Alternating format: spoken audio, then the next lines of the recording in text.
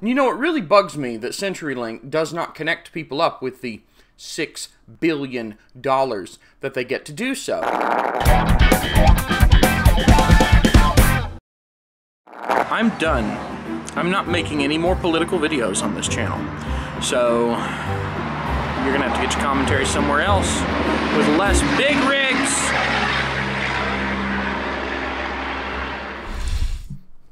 Gentlemen, let us toast the victory of the incumbent internet service providers for the past decade or so against people who just want internet that doesn't suck in the wealthiest nation in the world, the United States of, well, crappy internet. CenturyLink gets $500 million per year for approximately 12 years, which totals $6 billion. Where does that money go?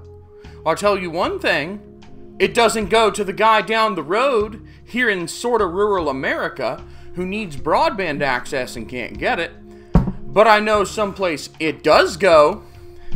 Oh, you want to know where it goes? I'll tell you. Down the road, some guy gets connected up with fiber access through a company called Randolph Telephone. Randolph Telephone is a small local internet service provider. Do you know what CenturyLink does with their $500 million a year from the federal government? You know, the $500 million a year they get to connect up people who don't have service.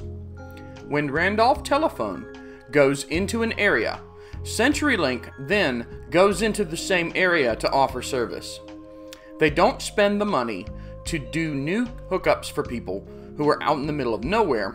They spend the money to compete with people who have already connected up the people that CenturyLink won't connect up. That's where your money's going.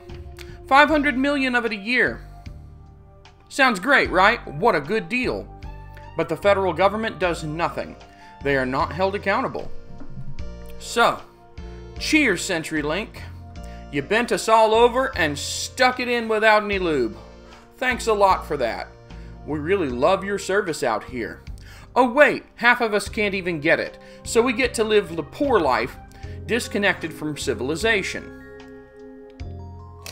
So you live in a rural area, and you want to get on the internet so that you can go to an online university and get some kind of degree, advance your prospects in the economy. Well, you know, you need internet for that. You need broadband internet to go to internet universities. You want to go to Western Governors, Strayer, Capella?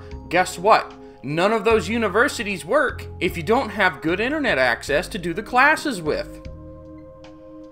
And that's where we are today. People who live in poor rural areas tend to stay poor. Part of that is because they don't have access to the internet, or they don't have good access to the internet. They might have dial-up, satellite, extremely sketchy cell phone service that barely works, and sometimes doesn't if it rains. You can't be a part of the digital economy if you don't have connections to the digital economy at all. Do you know how hard it is to order on Amazon through dial-up? Do you know how hard it is to do research whenever you have to wait minutes for a modern bloated web page to load? It sucks. You know, it really bugs me that CenturyLink does not connect people up with the $6 billion that they get to do so. But that's fine. That's cool. You know, we in the state of North Carolina, we will do it ourselves. We'll get the town to do it. We'll get the town to provide internet. We'll all get together as taxpayers and say, we would like to pay a tiny sliver more on our property taxes and our vehicle taxes and other taxes so that everyone in town can have really great access to high-speed broadband internet. But that's illegal! It's true. The ISPs got together and banned municipal broadband service in North Carolina in the mid-2000s. It's been illegal for anyone who has a city or county to spend any taxpayer dollars at all on providing internet services to the citizens of that county. Thanks to CenturyLink, Time Warner, which is now part of Spectrum, at all. All these big ISPs got together to make sure that in North Carolina, taxpayer dollars couldn't compete with them. Now, they complain that taxpayer dollars is unfair competition, because how can these private companies compete with the public tax base? But isn't that $500 million a year that CenturyLink is getting to connect up rural people? Oh, isn't that taxpayer dollars?